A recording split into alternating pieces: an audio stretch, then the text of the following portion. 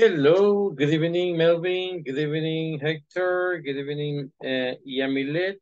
Good evening, Ever. Good evening, Jorge Vasquez. And good evening, Emerson. How are you today?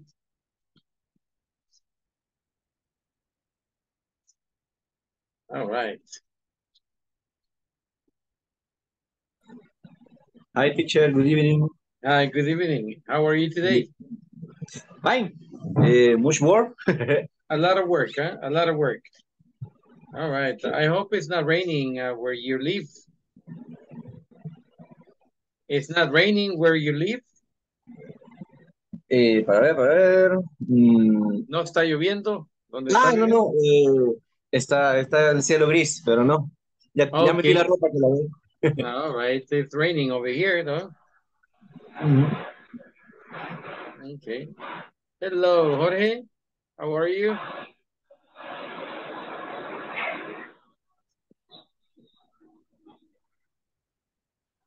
Okay. Hi, Christopher. Hi, good evening. How are Good you? evening. How are you today? It was hard, but we'll be okay.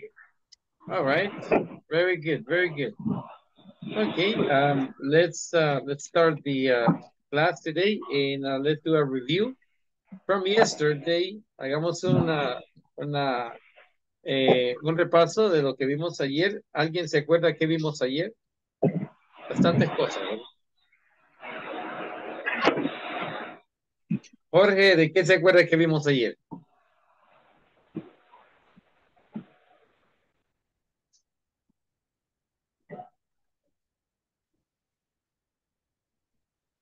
Hi, good evening. Good evening, Jorge. Yesterday. All my troubles seem so far away. I practice reading, and and uh, a frequency activity. Okay. Frequency Usually, activity. All right. always. Okay, always. Uh-huh. All right, very Never. good. All right. Excellent. And Melvin, what else did we talk about? ¿De qué más hablamos ayer? Ayer fue 28. Hablamos de los, ¿cómo se llama? Se me va el nombre, teacher. Okay. De las, no, Oh, sinceramente no, no. okay, Alexander. Yo entré algo tarde, pero anoté aquí más o menos que eran commands imperatives. Imperative commands, yes. De eso estuvimos viendo, imperative commands, y vimos 3 usos de ellos. ¿Cuáles son, Christopher?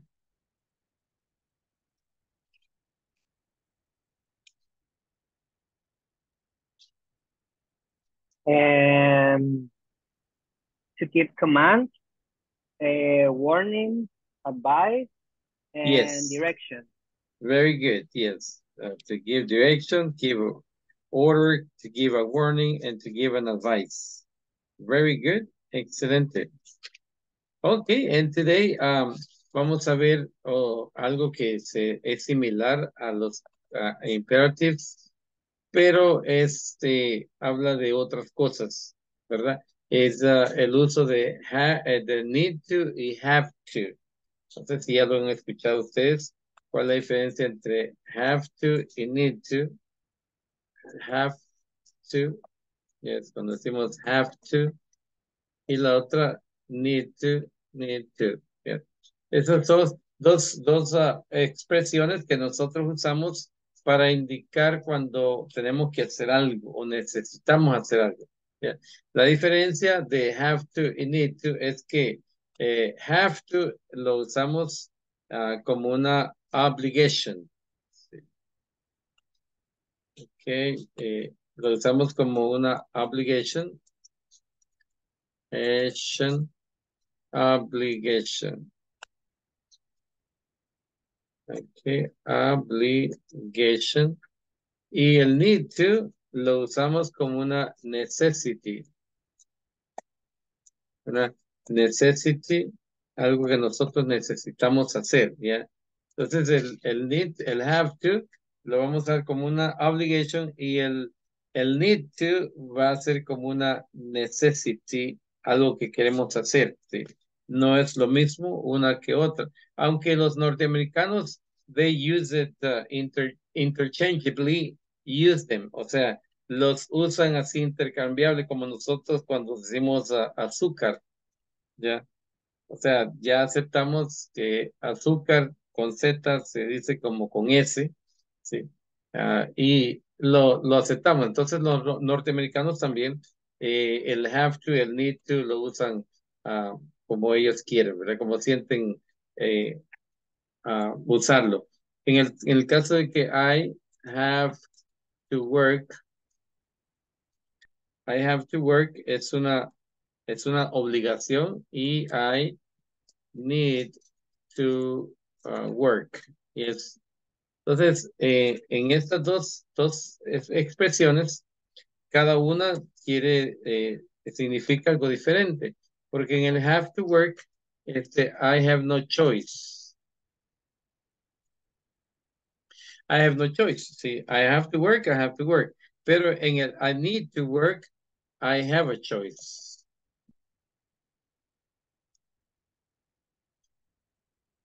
I have a choice. Por ejemplo, to get Y,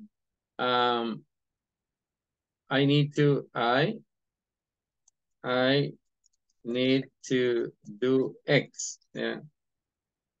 Por ejemplo, para comprarme un par de zapatos nuevos, necesito trabajar. Sí. ¿Qué pasa si no trabajo?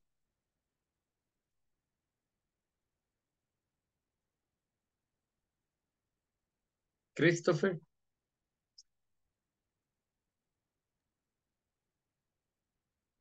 I don't need. I don't pay bills. ¿Qué pasaría, Melvin, si no trabajo? No puede comprar. No puedo comprar los zapatos, sí. Pero no pasa nada, ¿verdad? Solamente que, hey, no pasa nada. Ahora vamos en el caso de decir, en donde no tengo choice, no tengo opción. Si digo, I have to work, y si no voy a trabajar, ¿qué pasa?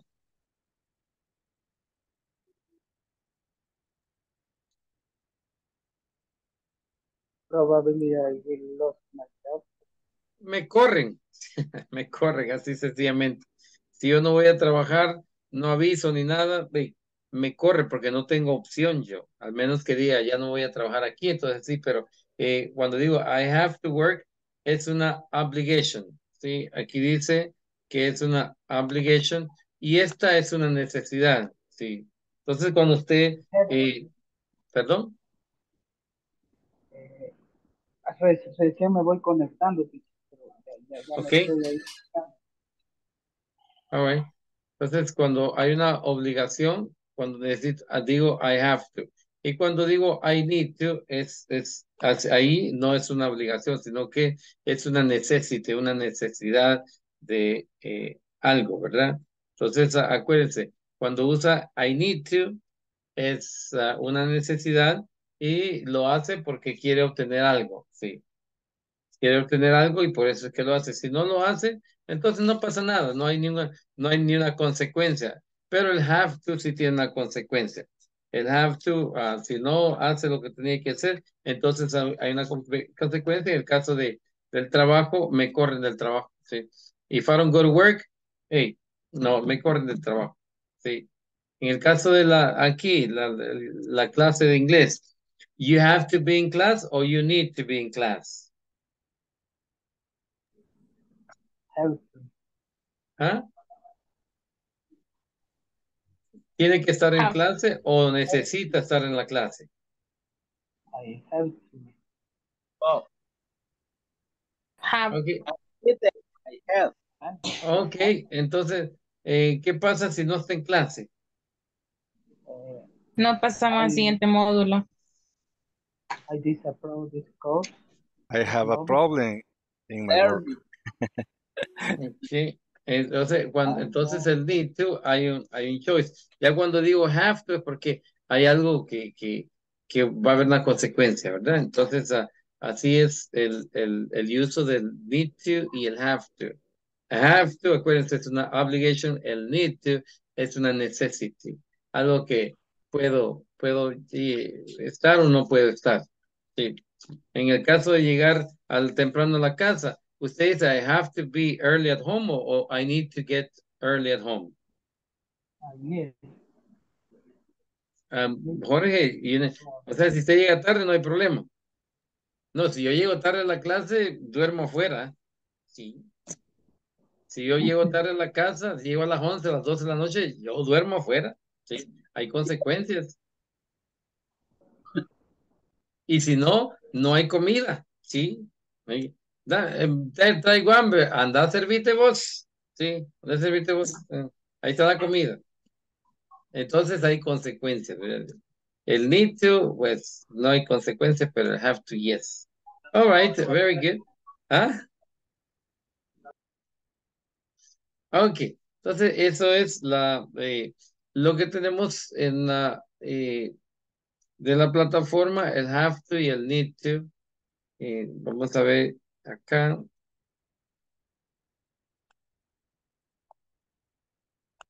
El viernes nos toca hacer el midterm y vamos a hacer el ejercicio de ese día. Entonces, si lo podemos terminar antes, sería excelente. Ayer hicimos la parte 1, ¿verdad? La parte 2 y la parte 3.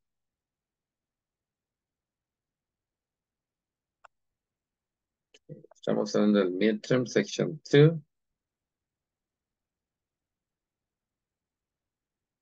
En este caso, la section 2.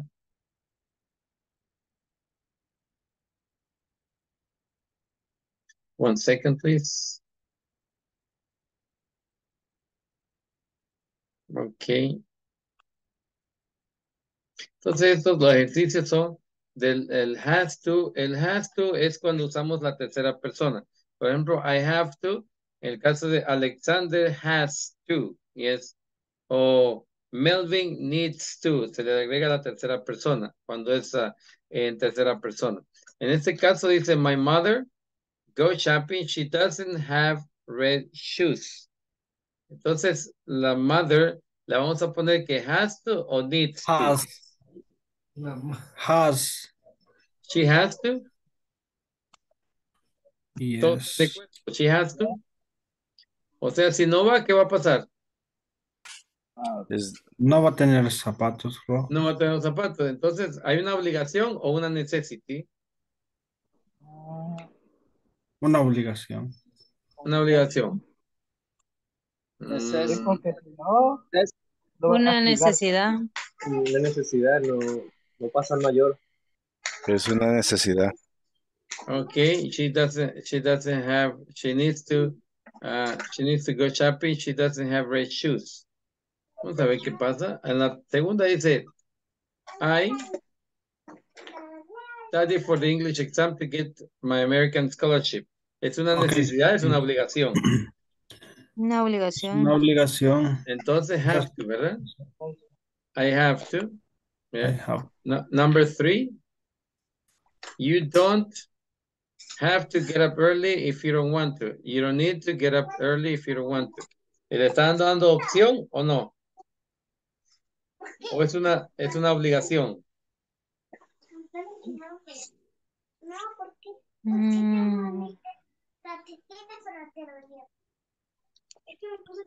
Es una necesidad. Necesidad, ok. Catherine. Es una obligación. Ok, y cuando dice you don't have to, ¿qué es esto?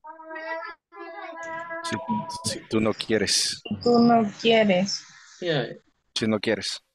if you don't want to, yeah. Entonces, ¿es una obligación o es una necesidad? Es una Una necesidad. necesidad. Necesidad, entonces. Una necesidad, okay. They need to eat right now. I'm starving. They. Aquí está mala escrita la oración. Es I need to eat right now or I have to eat right now. I'm starving.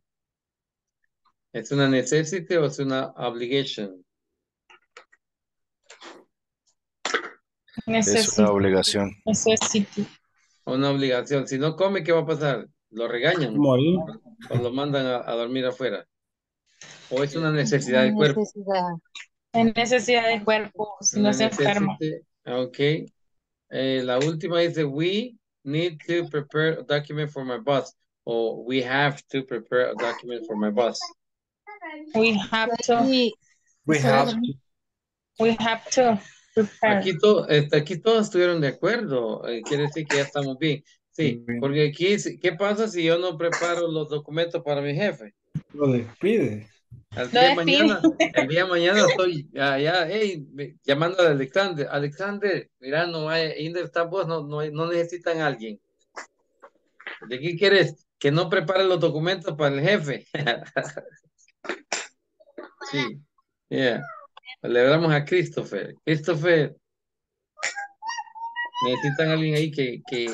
Entonces, el have to y el need to son dos cosas que aquí dice you don't have to get up early if you don't want to, or you don't need to get up early if you don't want to.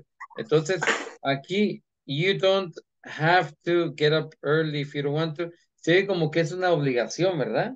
You don't have to get up early if you don't want to. Pero aquí le están dando una opción de si quiere o no quiere. Entonces, cuando tenemos opción, no es una obligación. Nada más que aquí la plataforma dice, you have to. You don't have to get up early if you don't want to. Entonces, no tienes la obligación de levantarte temprano. Entonces, aquí esto es lo que hace la diferencia, vea. El que dice don't, ¿sí? Don't. You don't have to. Yes.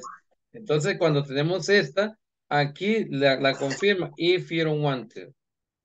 Pero si dijera, you have to get up early, entonces sí, si no tuviera esta don't, entonces fuera esta, you don't need to, you need to get up early if you want to.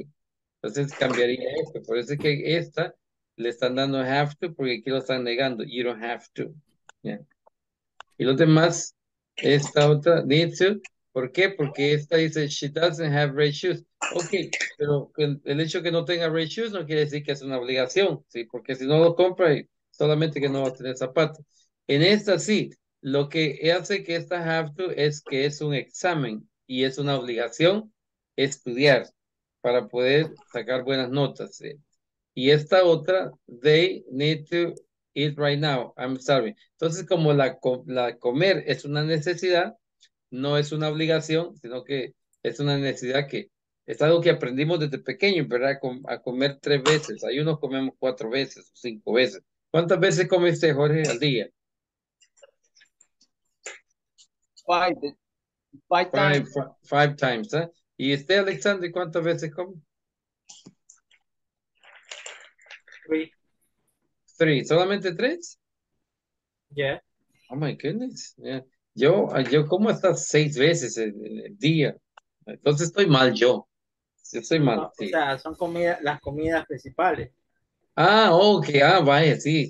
Ah, Eso es lo que digo yo. O sea, entre comidas así, como 3 veces y como 3. 20. Pues. Entonces no estoy mal. Ya iba a empezar yo a hacer ayunos porque dije, no, hombre, mucho estoy comiendo. Ok. Entonces, y en esta, como es starving es me estoy muriendo de hambre. Ya. Cuando usted dice I'm starving, es que está, o sea, está rehambriento. Necesito Starving. comer. ¿Qué dice? Necesito comer. Necesito comer, sí, necesito comer. Como es una necesidad, ¿verdad? Y el último, en esto todos, no necesito explicarlo porque todos coincidieron, ¿verdad? Rápidamente dijeron have to. Ok, entonces ahí están las 5 de have to and need to.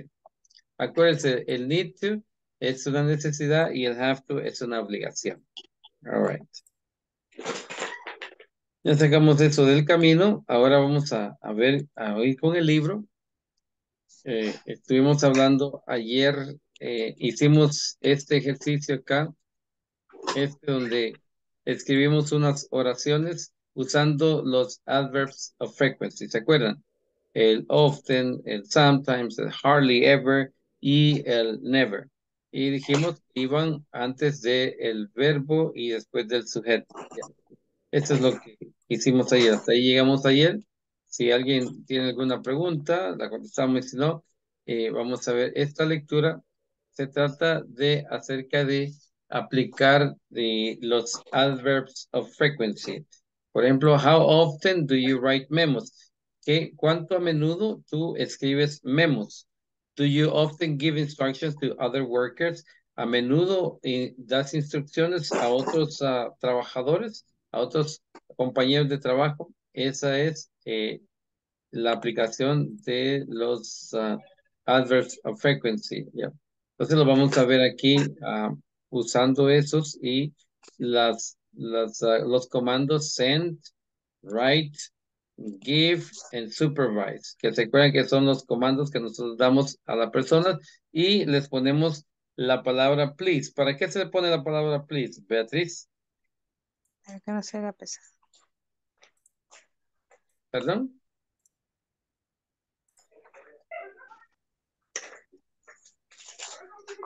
Para que no se haga pesado. Sí, correcto, correcto. Beatriz Azucena Rodríguez Sánchez. Good evening. Good evening. Liz, por favor. ¿Perdón? Me dice la palabra please. No. Es como la veo bien concentrada así en la pantalla, digo, si me va a contestar rápido. ¿Para qué se usa la palabra please ahí? Para que supervise los reportes. Ah, Para ok. que supervise. Ok, Carlos, ¿para qué usamos la palabra please? Es para no ser rudos en lo Para que no ser rude, estamos. para que no se escuche rude. Y acuérdense que la palabra rude quiere decir grosero, ¿verdad? Para que no Correcto. dice grosero, aunque siempre damos el mismo comando. Entonces, decimos aquí, please send this package. Package es un paquete, puede ser cualquier cosa, ¿verdad? Pero un paquete, una caja o un envelope, cualquier cosa es un package. Luego dice, yes, ma'am. Ma'am es una palabra francesa que quiere decir madame. Yes, ma'am. Yes, ma'am. Do you need anything else? ¿Necesita algo más? ¿Va a contestarme, por favor? ¿A mí me habló? No, ¿verdad? Okay. Actually, yes. Yes. Please write a memo about the new date for the general meeting.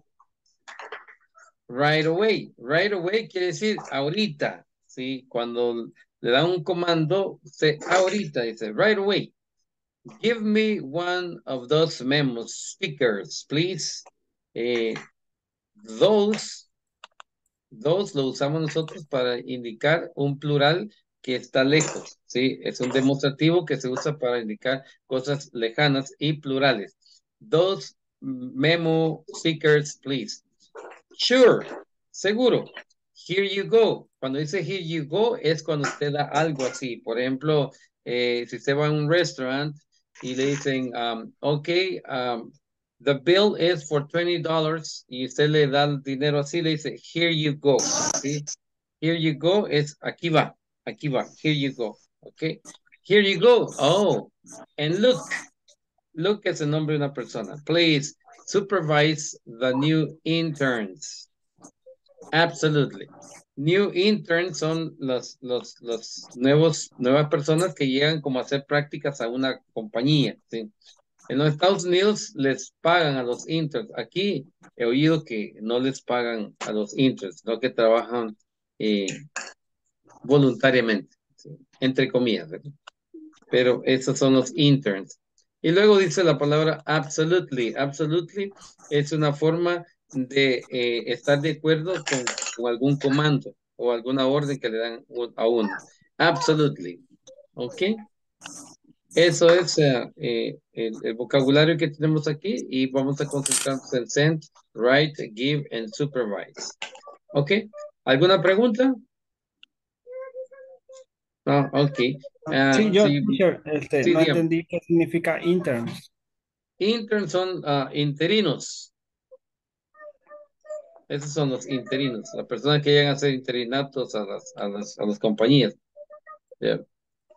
All right. Puede ser por práctica o porque alguna escuela los manda a hacer su tiempo y horas sociales también. Okay. Entonces, if I can have, let's see, Erika and Melvin en la lectura, por favor.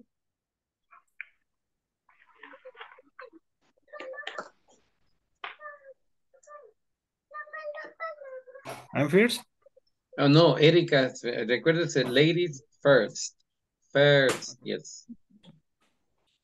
Señorita Please, primero. please send this package. Yes, ma'am. Do you need anything else? Ah, perdón, me Yes. equivoqué. Sí, No, Erika, sí. perdón. Erika va a 100 por hora, sí, ya. Perdón. Ok. No, y Melvin se queda así como que, ok, dijo las dos ya, ¿y yo Pero qué ya me voy a hacer? equivoqué. Melvin solo iba a decir, absolutely, absolutely. Yeah.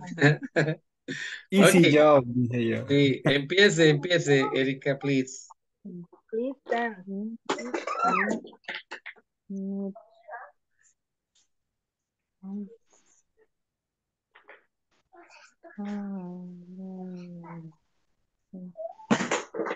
Melvin.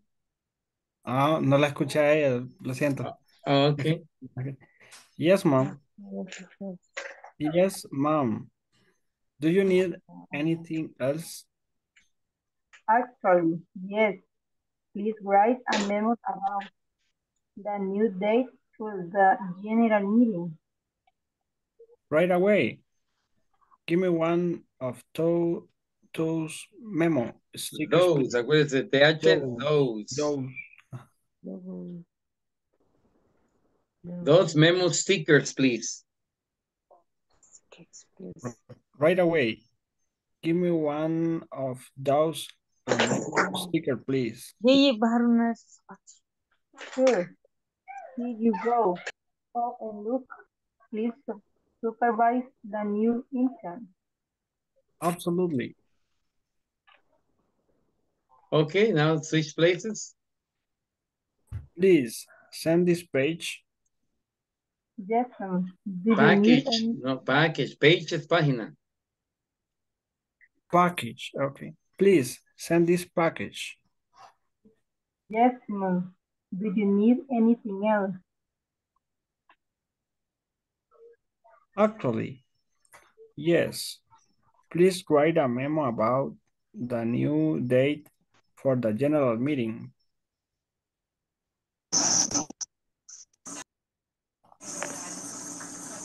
No le escucho. Hola. Yo sí le escuché. Sí. Sí. Ya. Right away. Give me one of those memo stickers, please. Sure. Here you go. Oh, and look, please supervise the new interns. Yeah, please. Yes, en allí Melvin dice here, here you go. Es como así, here you go, here you go. Aquí. ¿De nuevo? ¿De nuevo yo? Sí, por favor. Okay. Sure. Here you go. Oh, and Luke, please supervise the new interns. Absolutely. Very good. Thank you very much. Yeah, very good. Good job. Christopher and Alexander, please.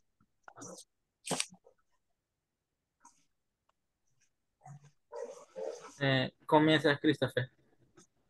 Okay. Please send this package. Yes, ma'am. Do you need anything else? Actually, yes. Please write a memo about the new date for the general meeting. Right away. Give me one of those memo stickers, please. Sure. Here you go. Oh, and look, please supervise the new intern. Absolutely. Very good. Switch places, please. Yes, ma'am. Do you need anything else? Actually, yes. Please write a memo about the new date for the general meeting. Right away. Give me one of those memo stickers, please. Sir, here you go. Oh, and look, please supervise the new interns. Absolutely. Yeah, very good. Thank you. Christopher and Alexander. Catherine and Ever, please. Okay. Please send this package. Yes, yes, ma'am. Do you need anything else? Actually, yes. Please write a memo about the new date for the general meeting. Right away. Give me one of those memo stickers, please. Sure, here you go. Oh, and look, please supervise the new interns. Absolutely. Very good. Please, Switch places. please. In this packet. Yes, ma'am. Do you need anything else? Actually, yes. Actually, yes. Please write a memo about the new date for the general meeting. Right away. Give me one of those memo stickers, please. Sure. Here you go. Oh, and look, please supervise the new intern. Absolutely. Very good. Thank you. Good job. Good job. Carlos and Beatriz, please. Please send this package. Yes, man. Do you need anything else? Actually, yes, please. Write a memo about the new date for the general meeting. Right away. Give me one of those memo stickers, please. Sure, here you go. Oh, and look, please supervise the new interns. Absolutely. Okay, good. Switch places, please. Okay. Please send the packet. No, please, please send this package. Please send this packet. Muy bien. Yes, ma'am. Do you need anything else? Actually, yes. Please write a memo about the new date for the general meeting. Right away. Give me one of those memo stickers, please. Sure. Here you go.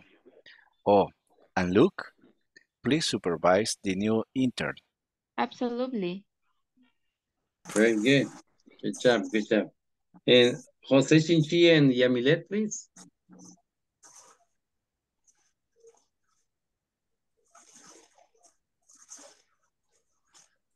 Please send this packet.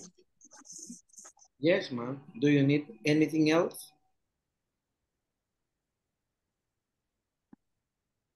Actually, yes, please write a memo about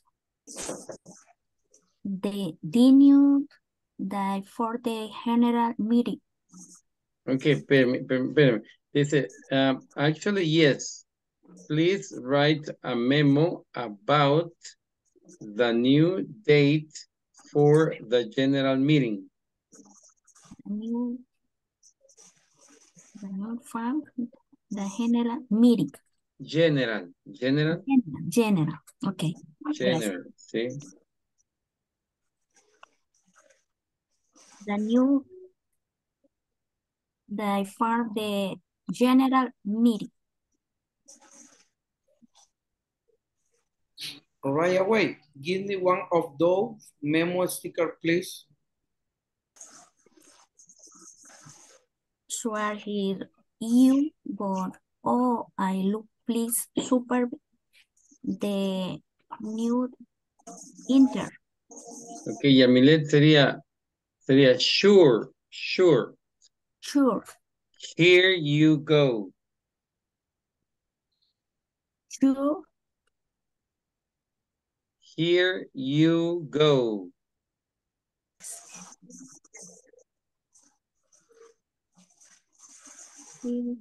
Go. Here you go. Go. Entonces sería sure. Here you go. Here you go. Yeah, esta sería como sure. Sure. Here you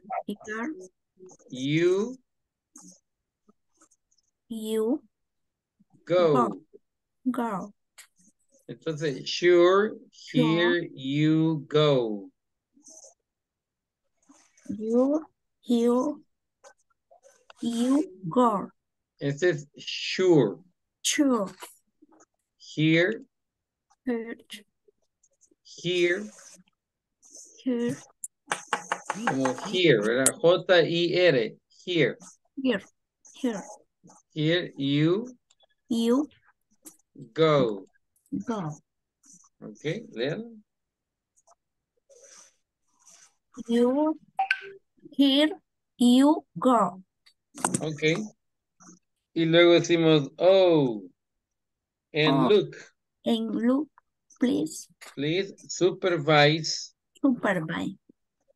the new interns. The new inter. Ok, ahora leamos todo. Sure, here you go. Oh, and look, please supervise the new interns. Sure, here you go. Oh, and look, please. Super. The Right.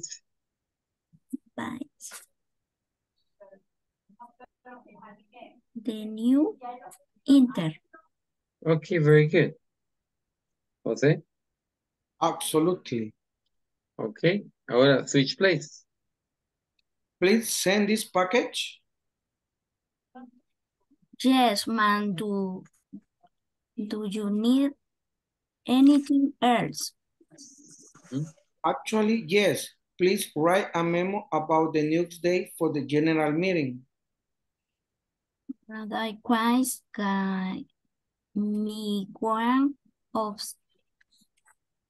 such memo.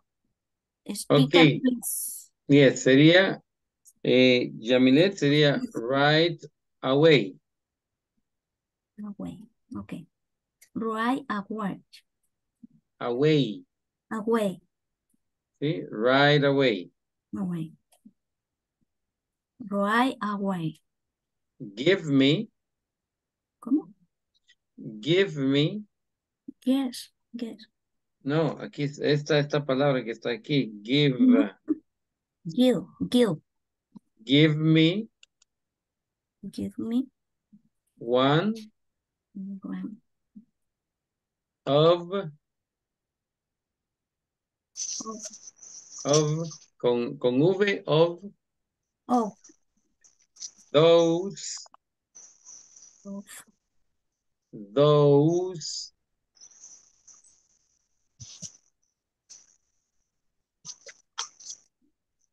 Yamilet?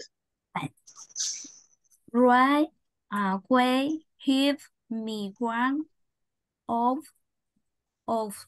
those. Are those memo? Memo.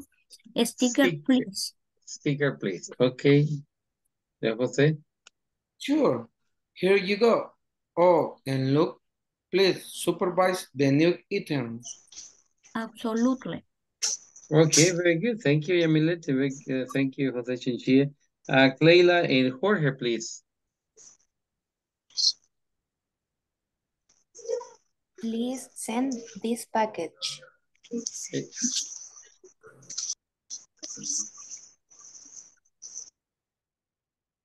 Erika, me está rayando la pantalla. Now it's my cellular phone, not have my computer. I can see a little bit. Yes. Mom, do you need anything also?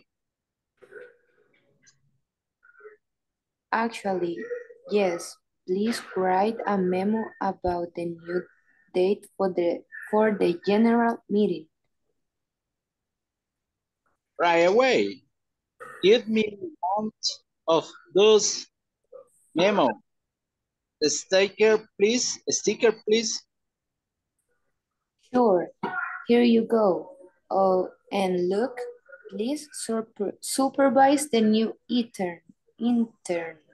Interns, yes. Absolutely. Okay. My turn. Absolutely. Absolutely. Absolutely. It's okay. Absolutely. Sí, Okay. Please send this package. Yes, ma'am. Do you need anything else? Actually, yes. Please write a memo about the new day for the general meeting. Right away. Give me one that those memo stickers, please. Sure. Here you go.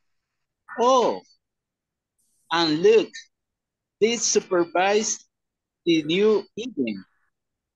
Absolutely. Thank you. Good job. Thank you, Clayla and Jorge. Thank you. Janet Monzon y Sofía, please. Sofía Torres. Okay. Vanessa.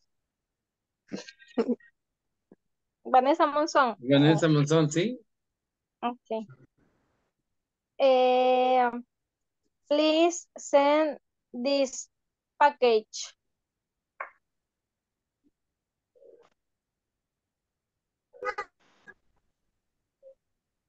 Bless you, man. Yes. Do you need else? Yes, yes, ma'am. Do you need anything else? Yes, ma'am. Do you need any else? Actually, yes. Please write a memo about the new date for the general meeting.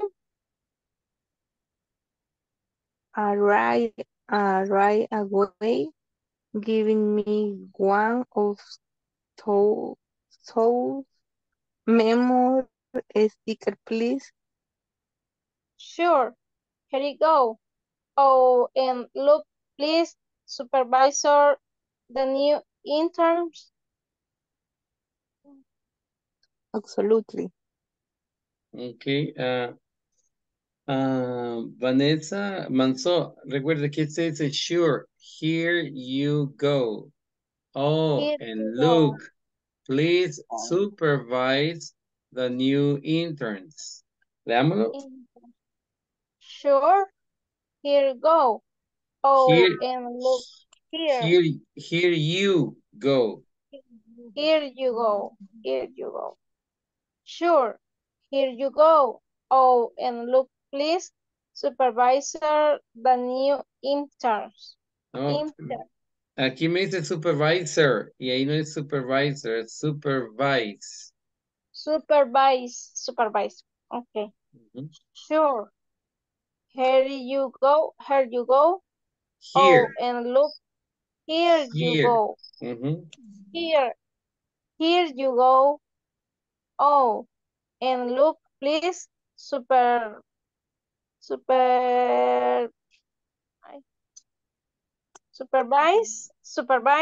the new interns.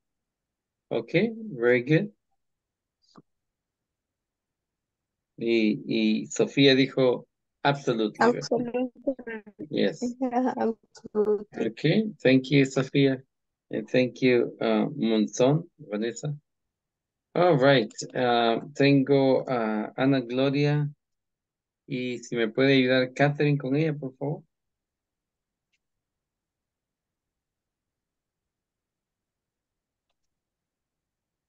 Good evening, teacher. He estado escuchando realmente nada más, ¿verdad? Pero voy a hacer mi esfuerzo y me corrige. Si me... Thank you.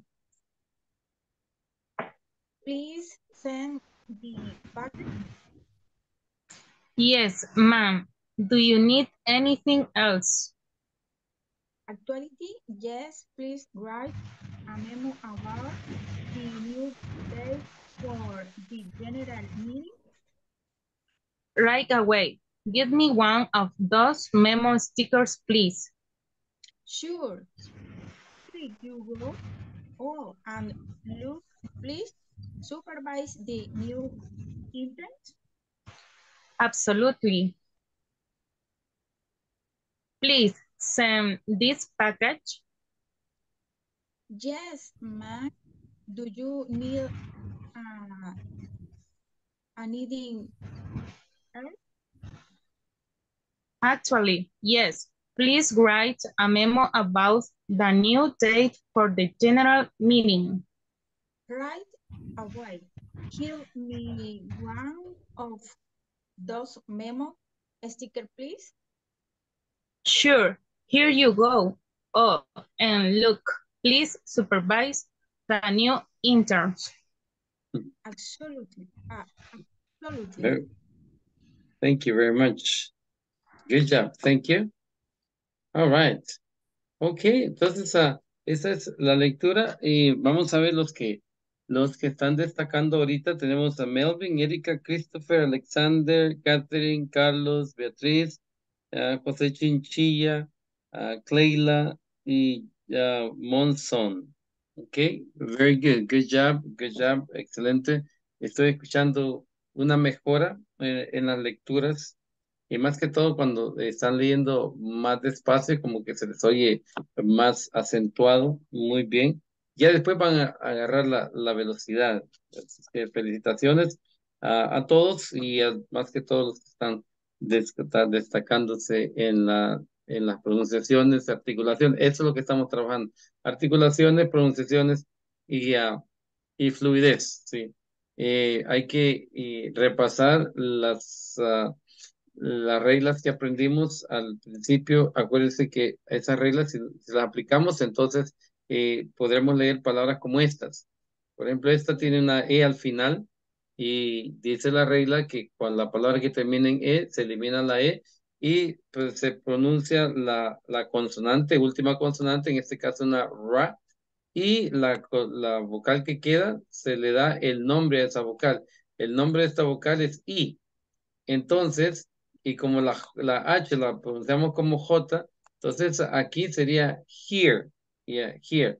Muchos la leen here. ¿Por qué? Porque no están aplicando la regla.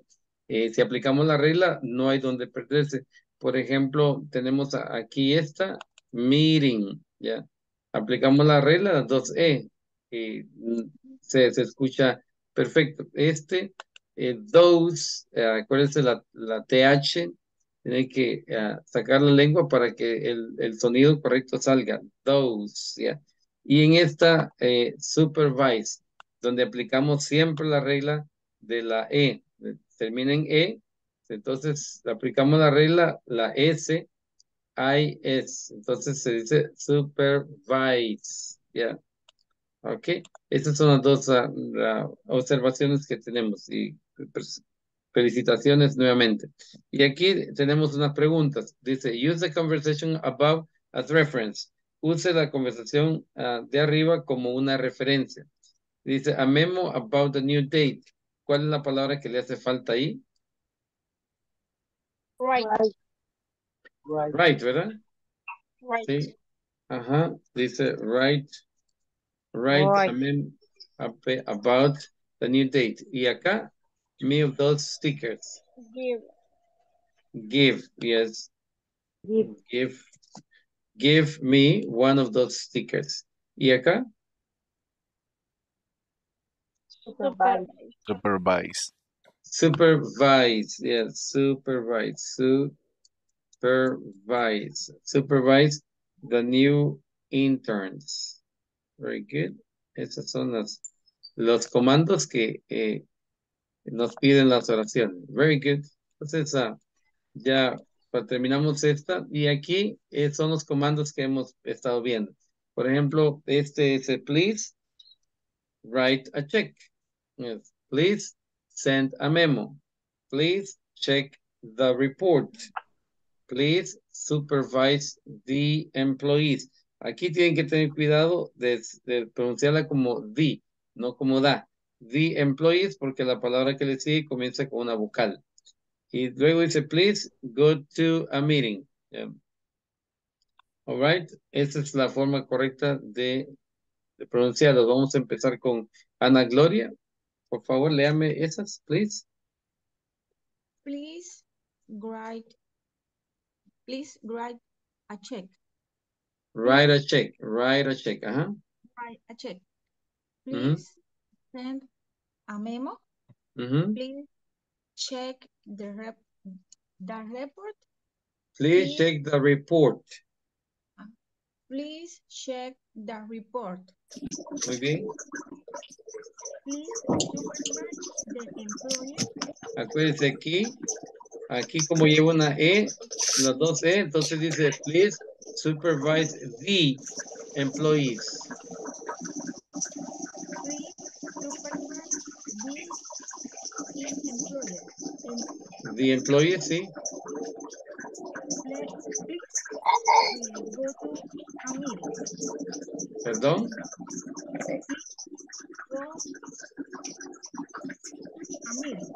To a meeting. Please go to a meeting. Yes, very good.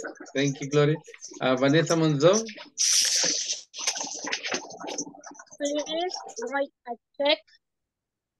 Please send a memo. Please check the report. Please supervise the employees.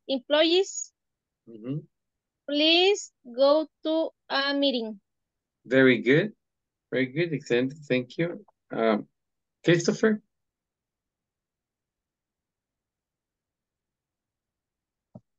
Please write a check. Please send a memo. Please check the report. Please supervise the employees. Please go to a meeting. Thank you. Thank you. Ok, vamos a ver. Alexander, please. ¿Me escucha? Sí, me escucho. Please write a check. Please send a memo. Please check the report. Please supervise the employees. Please go to a meeting. Yes, please go to a meeting. Very good. Ever Lopez, thank you. Y casi me agarré. ¡Ay, qué horrible olor! ¡No! Can you hear me, teacher? ¡Qué horrible! Can you hear me? Please write check.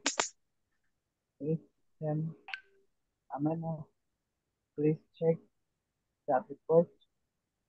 Please supervise the employees. please go to meeting. Thank you. Jose Chinchilla, please. Please write a check. Please send a memo. Please check the report. Please supervise the employees. No. Please Acuérdese, tenga cuidado aquí en estas. Tenga cuidado. Please supervise the employees. Please go to a meeting. Very good. Excelente. Thank you, Jose Chinchilla. Beatriz, please. Please write a check. Please send a memo. Please check the report. Please supervise the employees. Please go to a meeting. Thank you very much. Okay, Yamilet. Please write a check. Please send a memo. Please check the report. Please supervise the employee. Please go to a meeting. Go to a meeting. Very good. Thank you. Sofía Torres.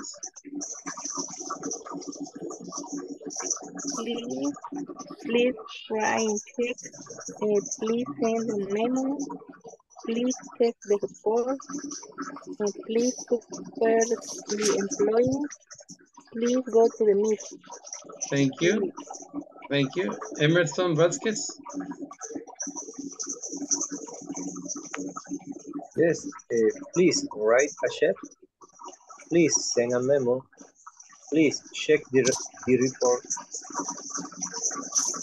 Please supervise the employees. Please go to a meeting. Sí, acuérdense que solo ponemos the cuando la palabra que le sigue comienza con un sonido vocal. Entonces aquí sería the report. Sí. Very good. Excellent. Thank you. Catherine.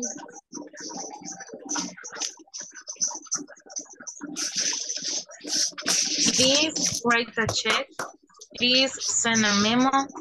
Please check the report. Please supervise the employees. Please go to a meeting. Very good. Carlos Antonio. Please write a check. Please send a memo. Please check the report. Please supervise the employees. Please go to a meeting. Thank you very much. Jorge.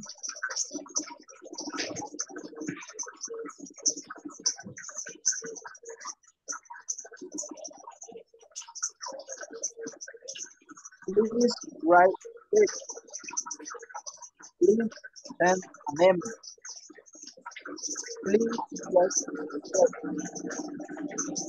Please supervise the employees.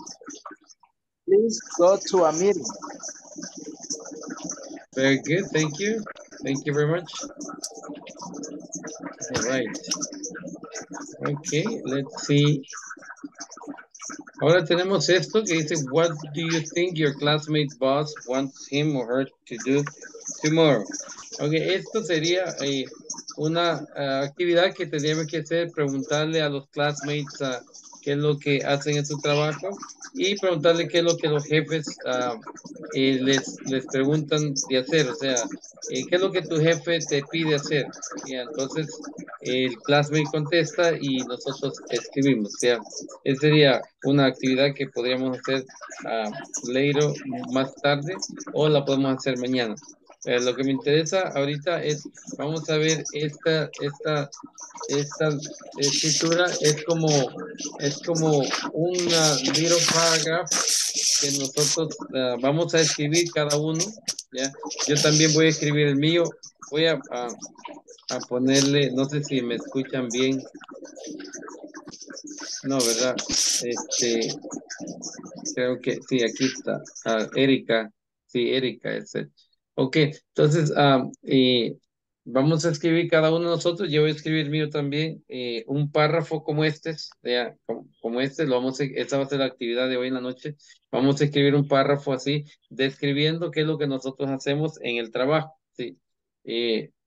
Voy a escribir yo el mío y ustedes escriben el suyo. Entonces, la actividades esta. State the frequency of activities. State es, diga la frecuencia de las actividades que hace en su trabajo.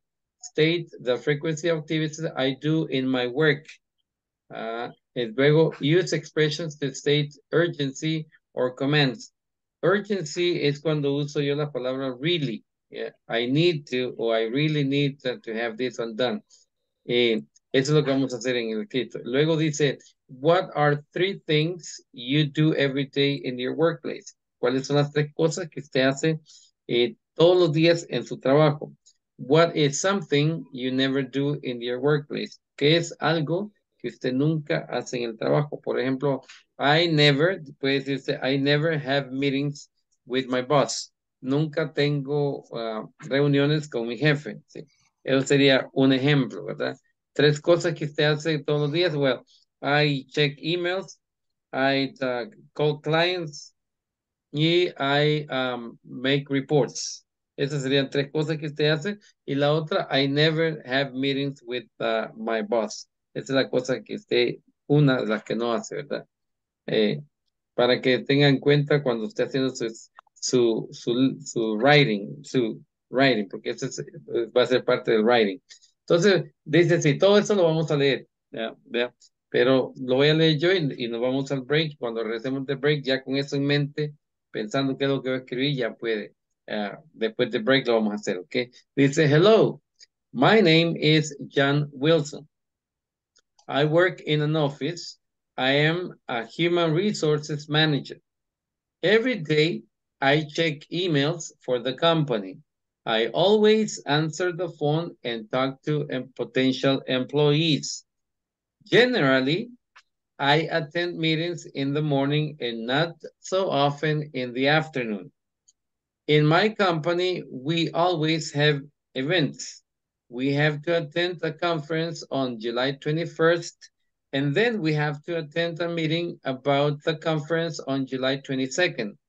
I am always busy. Yeah. Entonces, es como un relato pequeño que él hace, cuáles son las actividades que él tiene que cumplir en su trabajo. Y eso es lo que vamos a hacer nosotros. ¿Para quién trabajamos? ¿Cuál es nuestro puesto nosotros? Y cuáles son las actividades que hacemos en el trabajo. ¿Ok? Entonces, con eso en mente, nos vamos a tomar un break de 10 minutos. We come back at 9:13. ¿Ok? Enjoy your break. I see you in 10 minutes. Los veo en 10 minutos.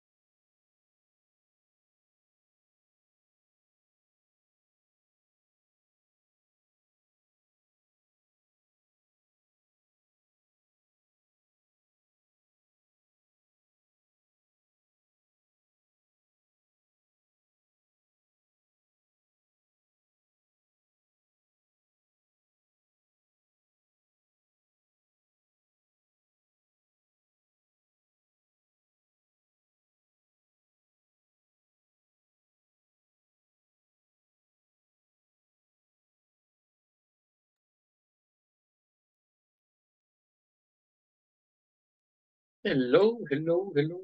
Hello, Ever.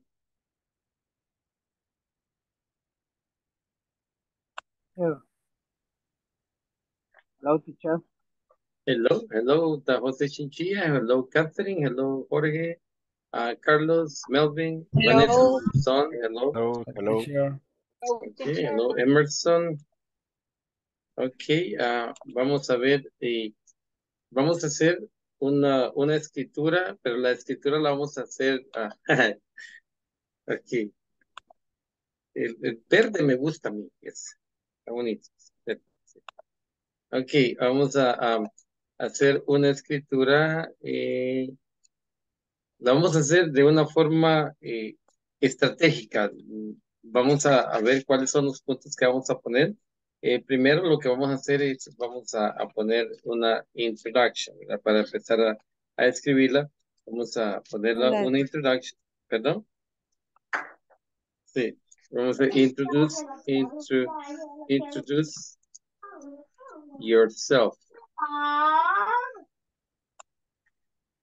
Okay, let's introduce yourself.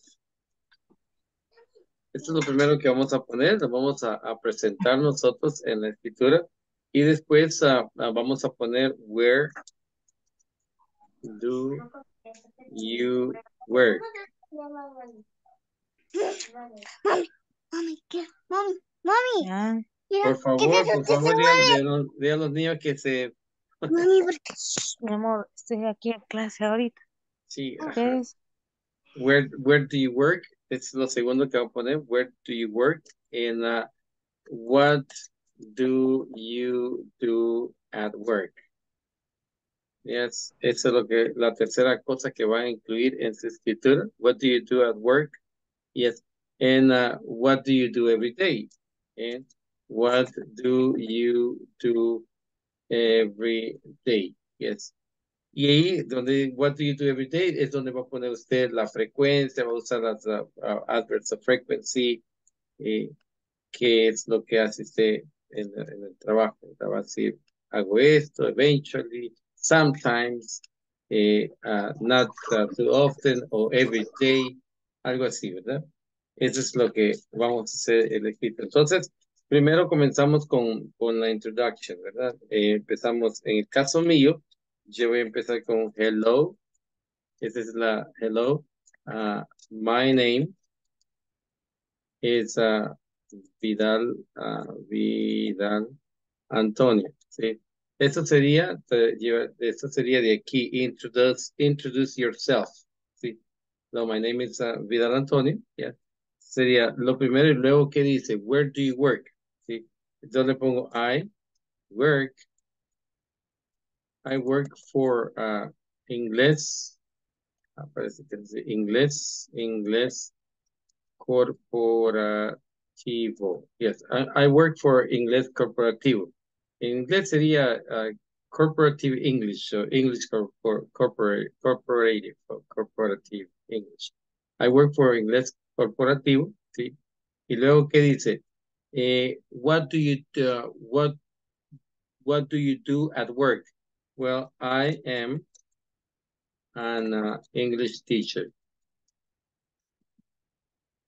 I am an English teacher. Yeah, eso es las primeras tres oraciones que estamos poniendo. Entonces, vamos siguiendo el formato que escribimos arriba, ¿verdad? I'm an English teacher. Y luego, ¿qué es lo que vamos a escribir? Vamos a escribir, what do you do every day? Y es ahí donde nosotros empezamos a every day, empiezo a decir yo lo que hago every day. I teach, ¿qué es lo que hago? I teach different English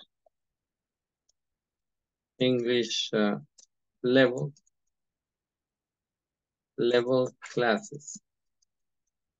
Yes.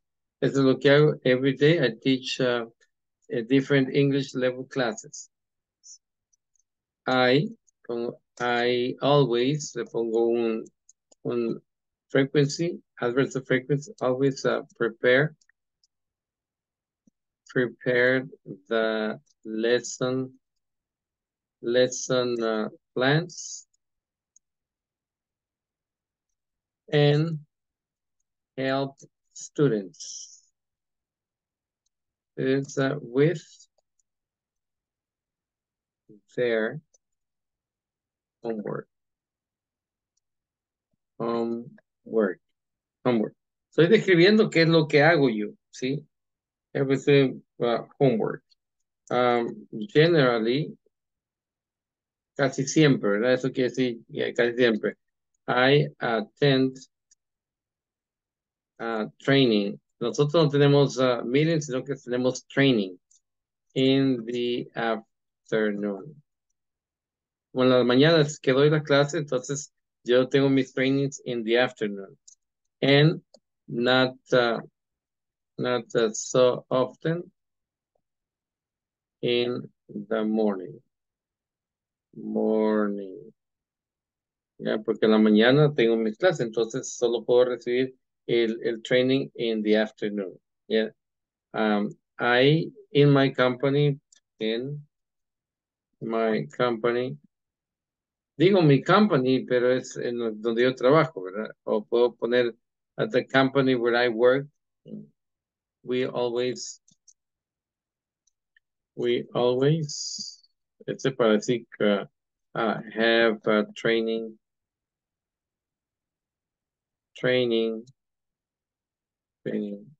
events. Y termino con eso diciendo I am always busy. Ok. Esa es mi escritura. Entonces leería así. Hello, my name is Vidal Antonio. I work for Inglés Corporativo. I am an English teacher. Every day I teach different English classes, English level classes. I always prepare the lesson plans and help students with their homework. Generally, I attend training in the afternoon and not so often in the morning. In my company, we always have training events. I am always busy. Bien. Entonces, seguí este formato de aquí, este formato. Si seguimos este formato, entonces nos va a salir la escritura, nos va a salir de esa forma, organizada.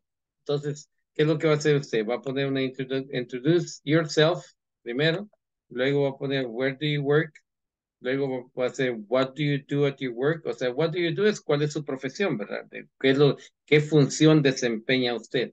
Y luego what do you do every day es donde pone usted la descripción, detalles de lo que hace usted en el trabajo, ¿sí?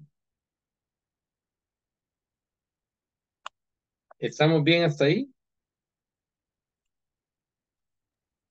Teacher, one question. Sí. When the past, in the past, where do you every day? We can write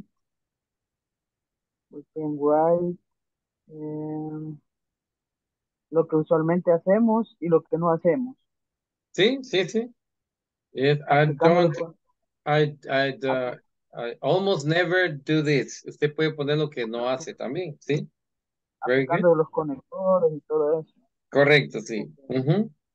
Sí. Pero de esa forma, o sea, ese formato tiene que llevar introduction, introduce yourself, where do you work, what do you do at work, and what do you do every day. Okay. Para que le salga bien bonito, sí, que se entienda lo que está escribiendo. Claro, hay otros formatos, ¿verdad? Hay otras formas de escribirlo. Para estos propósitos que estamos haciendo ahorita, vamos a hacer este formato para que empiecen ustedes a practicar su writing. Sí, dígame, Vanessa. Vanessa Monzón, ¿no?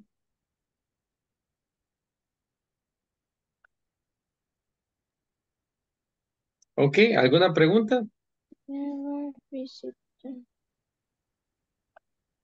¿No? Ok, entonces empecemos a escribir nuestra escritura y lo vamos a leer, cada uno de nosotros va a leer lo que usted escribió, ¿ok? Vamos a ver cómo nos va. Dígame, José Chinchilla. I'm ready. You are already? Yes. Oh my goodness, you're fast. Okay, dígamelo. Hello, my name is Jose Mauricio. I work in a Lutheran university. I am a driver. Every day I check the cars. Hardly ever I go to so far. I sometimes go to the, how do you say, campo experimental? The field, experimental field. Experimental field. ¿Es todo? Yes, in some case, I didn't do anything. Okay, that's a good job. Okay, very good, excelente, good job. Thank you, José Chinchilla. Teacher, Dígame. una consulta. ¿Cómo se dice visitador médico? Vanessa, ¿verdad? No, Ana Gloria. Gloria, ok, permita. Vanessa, dígame, Vanessa Monzón. Quería leer el texto, pero Ok, medical sería médico, medical visitor. Pero si es un visitador, ¿verdad? Pero si es un vendedor, porque usualmente los que visitan son vendedores. No, yo soy solo visitador médico. Ofrezco ¿Qué hace? servicios. Ajá, ¿qué hace? Ofrezco servicios, exámenes. Oh, ok, ok. Entonces solo visita. Solo visit médico. Ujú. Gracias. Pero eso sería como un vendedor, porque usted lo que vende son servicios, ¿correcto? Sí, Vale. ajá. ¿Cómo tendría que ponerle? ¿Visitador médico o vendedor? Así es como vendedor, service.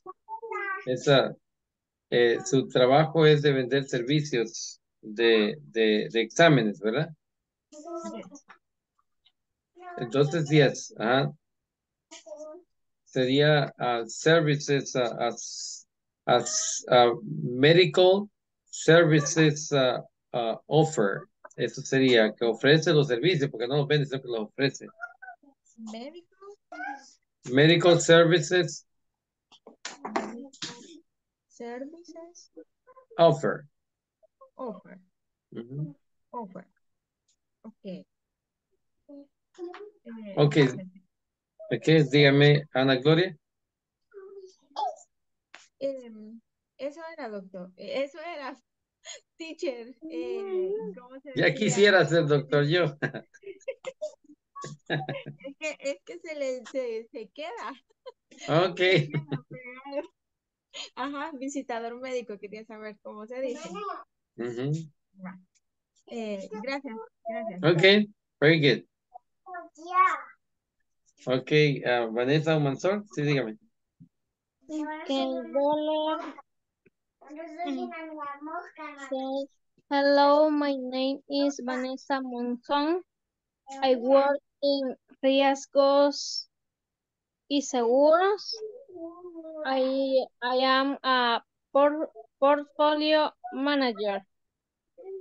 Every day I check email. I answer email and organize the messaging always.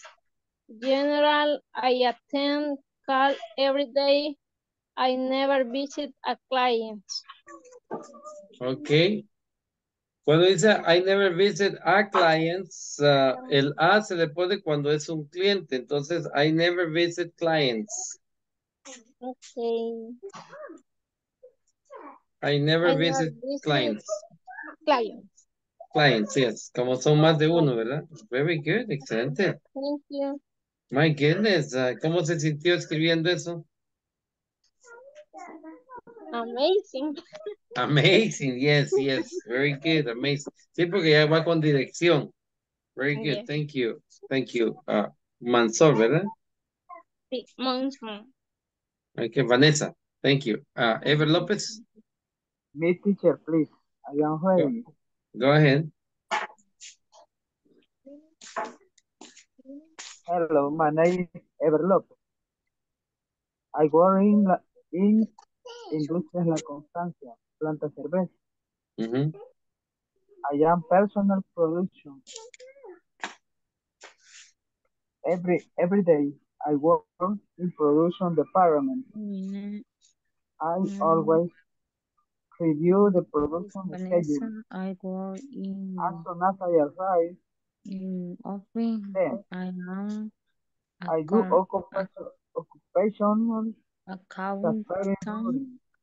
Accountant. After that, Every day I check I company use emails. the, I the clinic in my work area. answer always review What thing I never do in my invoices and work. my phone. I never had a meeting with my colleagues. Answer is my And also, I don't eat in my work area.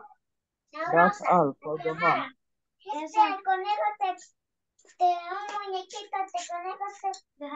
Okay. Okay, very good.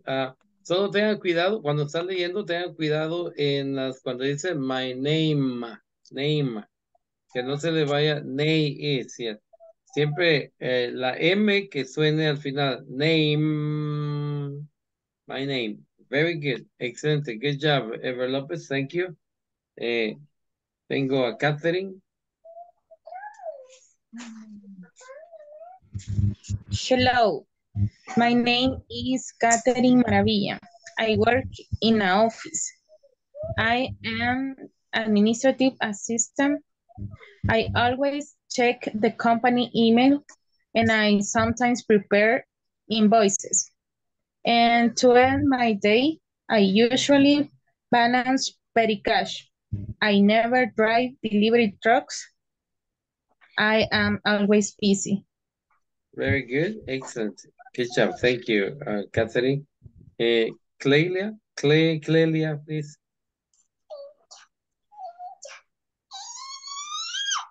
Hello, my name is Clelia Requena.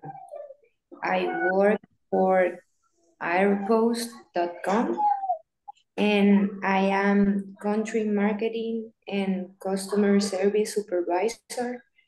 I always review advertising campaigns and do social media advertising. Generally have customer service satisfaction metrics meetings. And I usually take video and photos for advertising campaigns. And the company, we rarely have free times. I'm always very busy all time. Busy, yes, very good. My goodness, you have a handful, huh? My goodness. Okay, thank you, Clelia, very much. Thank you. Okay, Alexander. Okay, ahorita. Hello, my name is Alexander Alvarado. I work for Iman ISSS. I am an industrial mechanic. I always make pieces in steel and I sometimes rebuild industrial machines.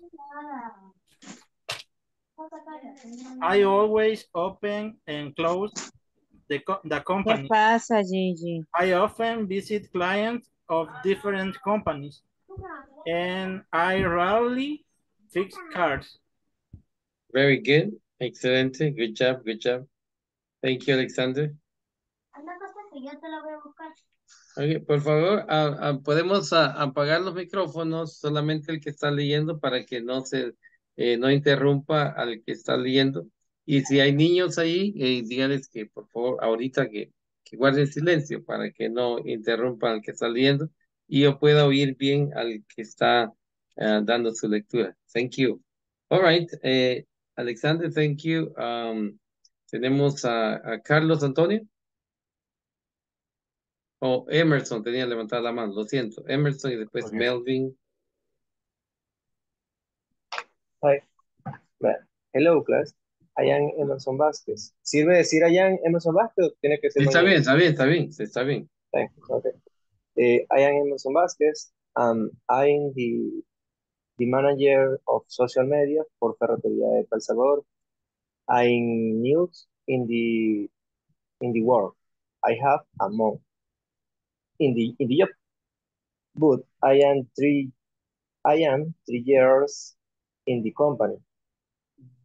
Before I was in the area of whites. I now do the description of products for magazine, newspaper, Facebook, Instagram, and always keep my best. And usually go to the store and watch the products.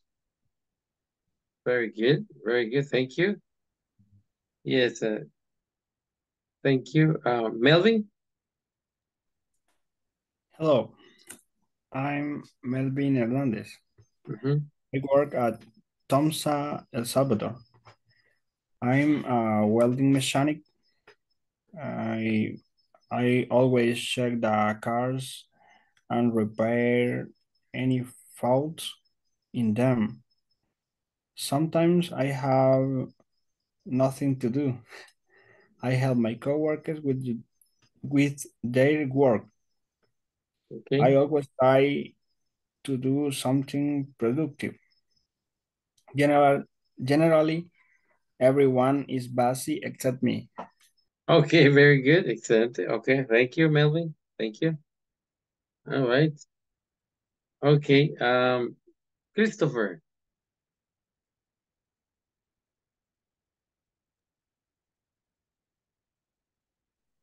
Hi, my name is Christopher Madrid.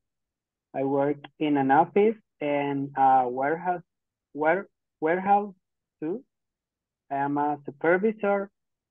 Every day I check emails and WhatsApp messages for the clients and employees and my boss. Generally, I review all the pending tasks for the day before in the morning, and in the afternoon, I attend some meetings. In my job, there's always something to do or some client to reassure. Every Monday, I have to send all reports for the last week, and on Friday, I always try to leave early, but never succeed. Okay, very good. Esa palabra que usaste last week es la última semana, last week. Entonces lo que quiere decir es the week before. The week before, okay. Yes, for the week before, no last week, porque last week sería la última semana, pero se decía the week before. Every time I have to check the report from the week before. También es supervisor. Supervisor. Yes, very good. Excellent. Good job. Thank you, Christopher. All right. Tengo lo que han pasado, tengo a José, a Mansor, Ever, Catherine, Clayla, Alexander, Emerson, Melvin, y Christopher. ¿Quién más me falta? Yo, teacher. ¿Quién es yo, perdón? Erika. Erika. Thank you, Erika. Hello, my name is Erika Ramírez. I work at Impresa. Dice que trabajo en Impresa Repuestos, pero no sé cómo se dice. Si tengo que decir el nombre así o así. como spare parts. No, así, Impresa Como Impresa Repuestos. Repuestos. Sí, Bueno. Entonces voy a empezar de nuevo. Hello, my name is Erika Ramírez. I work at Impresa Repuestos. I am administrative cashier. Every day I check cash reports and credit reports. I always make collections calls to clients. I usually have a meeting with my boss every first on the month. wholesale.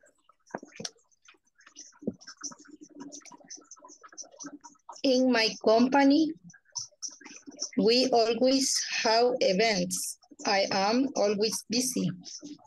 Very good, yeah, me imagino, I can imagine, yes, empresa de repuestos is a huge company, and usualmente cuando hablamos de cash, decimos cash flow, o sea, el flujo de... Cash flow. Yes, cash flow, es el flujo de efectivo, entonces eso es lo que usted check, Es que el departamento así le ponen como cajera administrativa, perdón.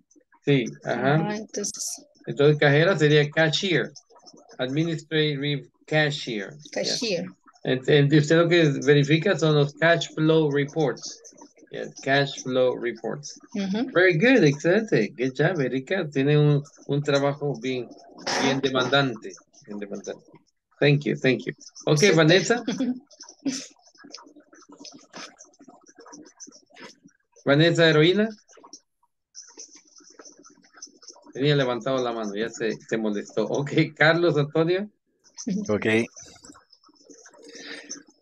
Hello, my name is Carlos Vasquez. I work for Ferreteria EPA. I am a corporate sales manager. I supervise two sales channels, wholesales and corporate.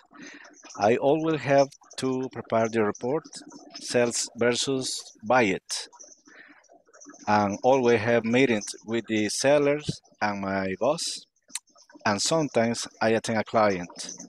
My work day is very busy. I can go home without fears, knowing how sales are concluded. My goodness, that's a huge responsibility. Okay, yes. Carlos, dijiste que era sales against purchases. Purchases es la palabra que quieres usar. Purchases son compras. Yeah, pardon. Sales versus budget. Purchases. To buy es la acción, pero el nombre que se le da a eso son purchases, compras. Excuse me. I always have to prepare the report sales versus purchases. Budget. No, purchases, no es budget, es purchases. Sí, porque lo que pasa es que siempre hago un reporte y lo comparo contra mi presupuesto. Oh, no, el presupuesto es un budget. Budget, ok. Budget, no budget, budget. Budget, ok. Sí, yo oí que decía budget. No. Ok, entonces budget. Budget. Yeah, budget, yes. Se escribe Okay. B-U-D, budget. Yes. El budget es el presupuesto, sí, por supuesto, sí. Ok, very good, thank you. Vanessa Heroína. Thank you, Carlos. Buenas noches, teacher. Good evening.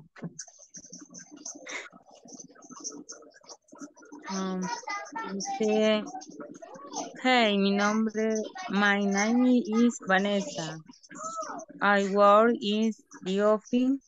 I am a contador, no sé cómo se pronuncia. Accountant. Every day I check company emails. I was reading invoices and fields of the farmers. Requirements and somewhere is made in the morning. Rarely in the afternoon. In the company, these are celebrated days of the month. We are very too attentive. Quality to informative marketing. Okay, very good. Thank you, Vanessa. Thank you very much. All right, and we have Beatriz. Good evening. Good evening.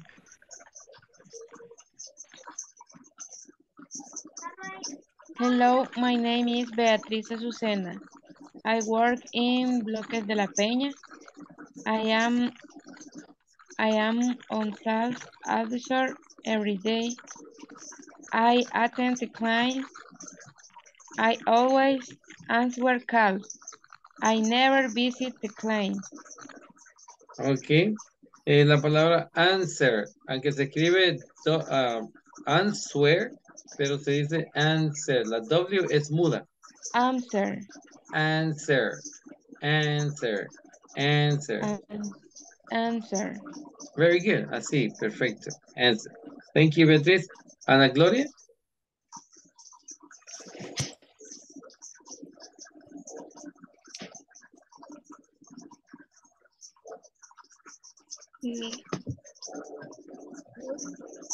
Centro médico.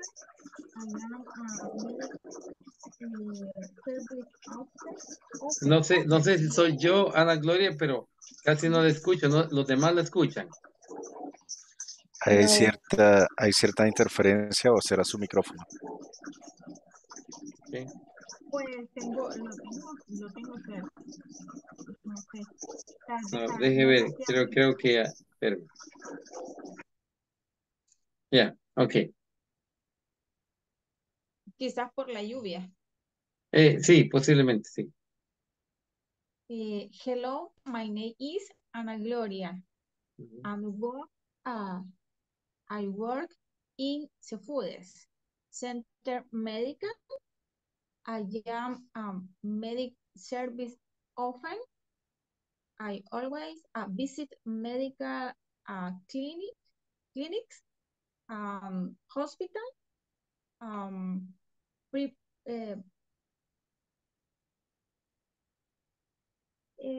preparo, ¿cómo se dice, teacher? Prepare.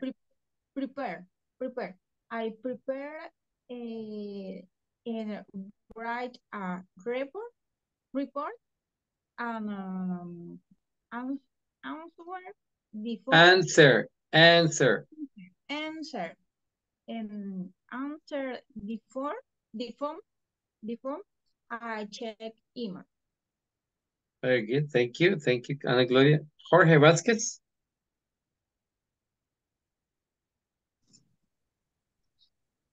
Hello, my name is Jorge Vázquez. I work for Prisma Group. I am a salesperson. Sell the equipment and supplies. I always visit different customers in all countries. That's it.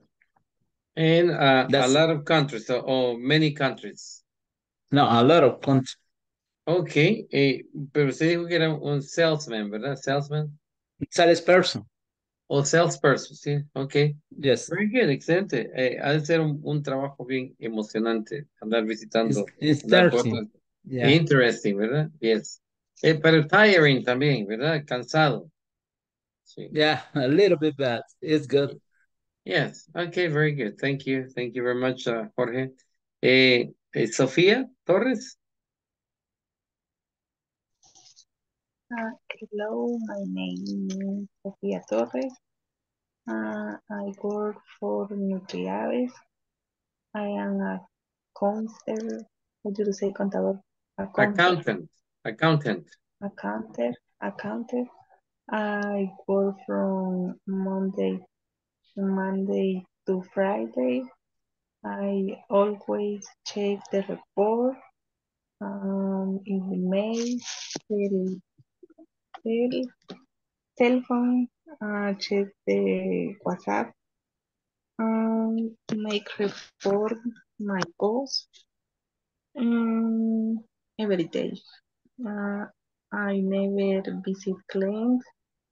I am always busy. Okay, very good. Excelente. Thank you, Sofía. Astrid Cibrian.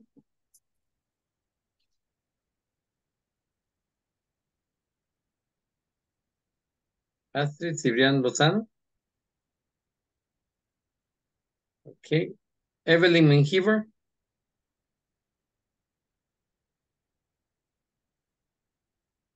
Okay. Sandy Stephanie.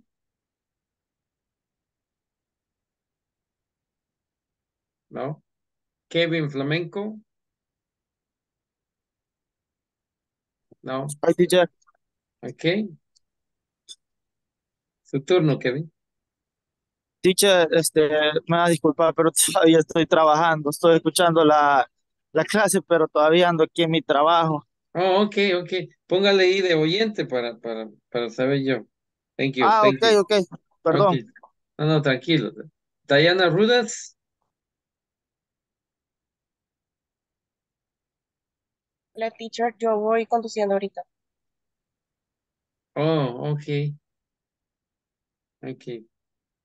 Entonces ahí terminamos los writing. Very good, excelente.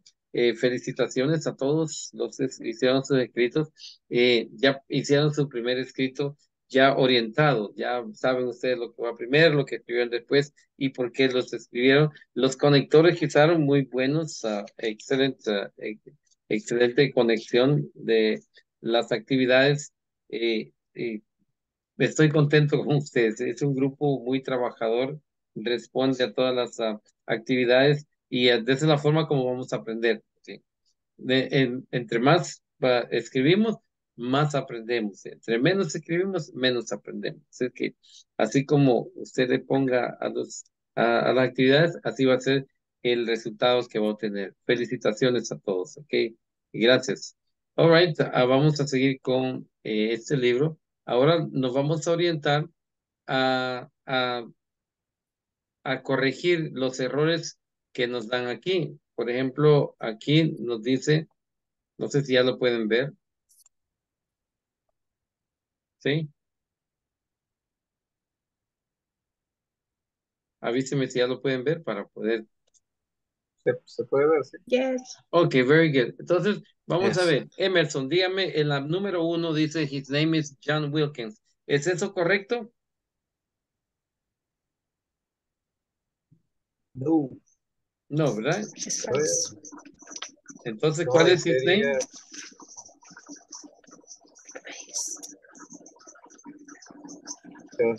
Permítame. Sería, a ver... O sea, tengo que ordenar la conversación correcta, tengo que agregarle algo. No, tiene que corregir la oración. ¿Qué es lo que tiene esto malo de aquí de la escritura? De esta escritura, esto aquí usted ve aquí y corrobora si está buena aquí la... My name is Wilson. Ok, sí, entonces sería John Wilson. Entonces, his John name is John Wilson. Wilson, yes, ajá, ese es el problema, sí. No es John Wilkins. Ok, number 2, Erika Lisette.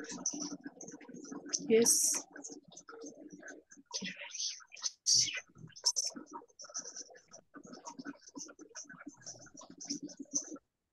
Number 2, Erika Lisette.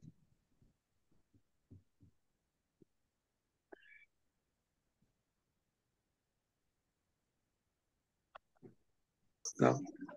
Okay, Jose Chinchilla, number 2. He writes reports every day. He writes reports every day. Entonces, ¿está correcta esa? Sí. ¿Sí ve?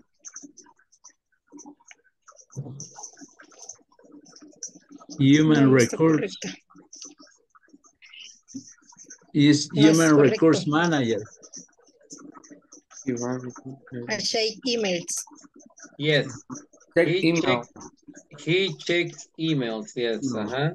Entonces aquí sería he checks emails. Esa sería la respuesta. Checks emails every day, ¿verdad?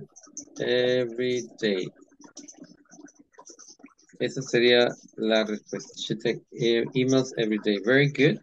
Excelente. Number 3, Catherine. He never answered the phone and talked to customers. And dice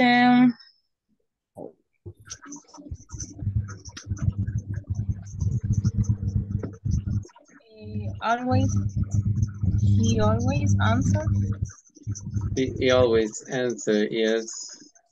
Answer and talk to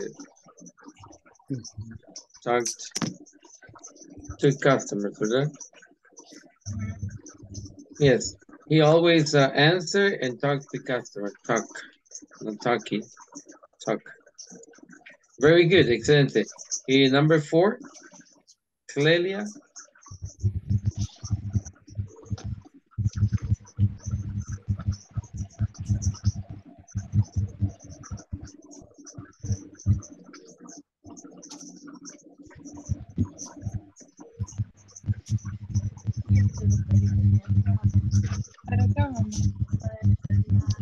Clelia Requena. We often attend meeting in the morning, in the afternoon.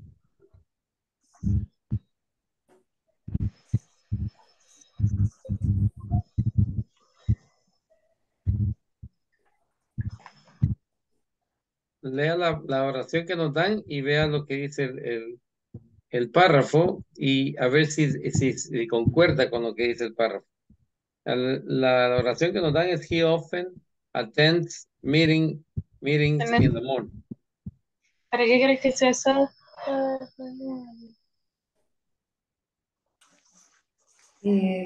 Yes, he is attend meeting in the morning. ¿Le puede ayudar alguien a Cleida con la respuesta?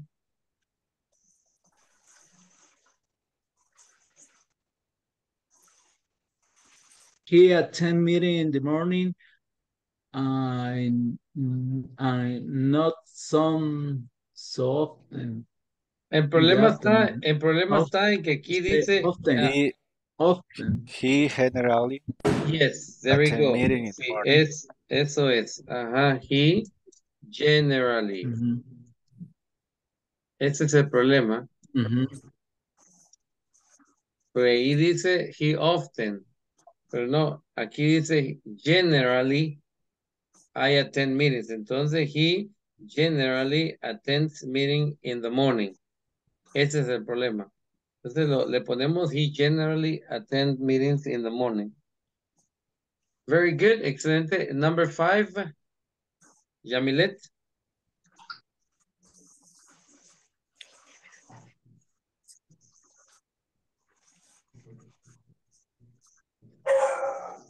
He often.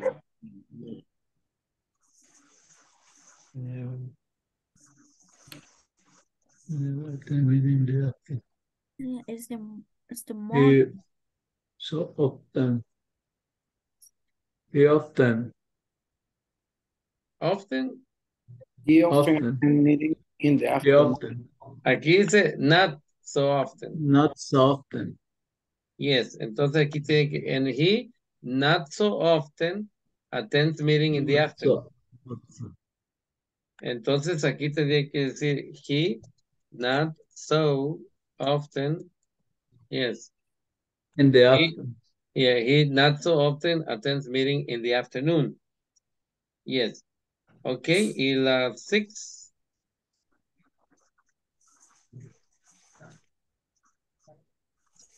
He always. He always have events, ¿verdad?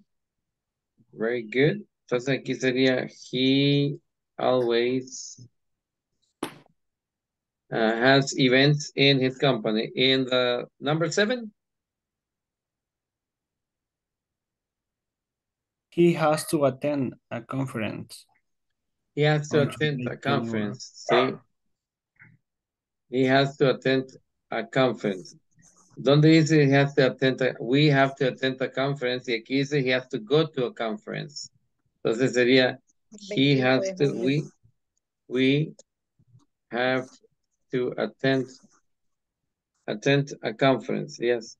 Porque ¿qué es lo que dice aquí? We have to attend a conference. Very good. Esas eran las respuestas También a hay esas. cambia la fecha. Perdón. Ajá. Le vamos a cambiar la fecha a July 22nd, July 22nd, July 21st. We have to attend the conference on July 21st. Este July 22nd, se lo cambiamos a July 21st. Very good. Excellent. Good job. All right. Oh my God, we worked a lot today, huh? We did a lot.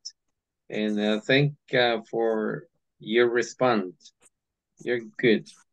I'm going to call roll. Voy a tomar asistencia y nos despedimos bien. I see you tomorrow at 8 o'clock. All right, let's see. Alexander Ernesto Alvarado. Good night.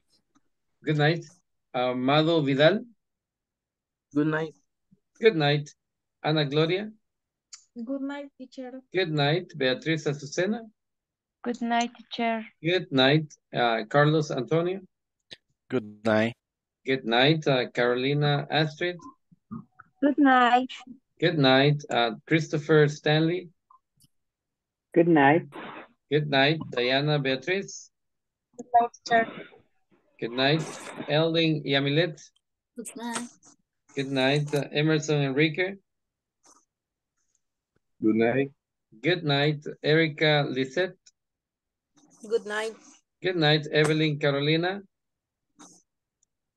Good night. Good night. Ever Alexander. Good night. Good night. Hector Antonio. Jorge Armando. Good night. Good night. Jose Mauricio. I see you tomorrow at 8 p.m. There we go. I see you tomorrow at 8 p.m. And Catherine Gabriela. Good night. Good night. Catherine, Kevin Orlando, I'm sorry. Good night. Good night. Clelia Stephanie. Good night. Good night. Melvin Josue. Good night, everyone. Good night. Mercedes Beatriz.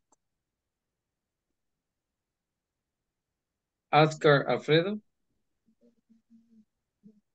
Sandy Stephanie.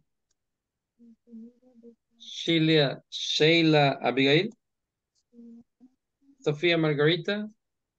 Good night. Good night. Vanessa Guadalupe. Good night, teacher. Good night. Vanessa Heroina. Good night, teacher. Good night, everybody. Okay, thank you for your attendance and for your participation. And I see you all tomorrow at 8 p.m. Goodbye. Good night.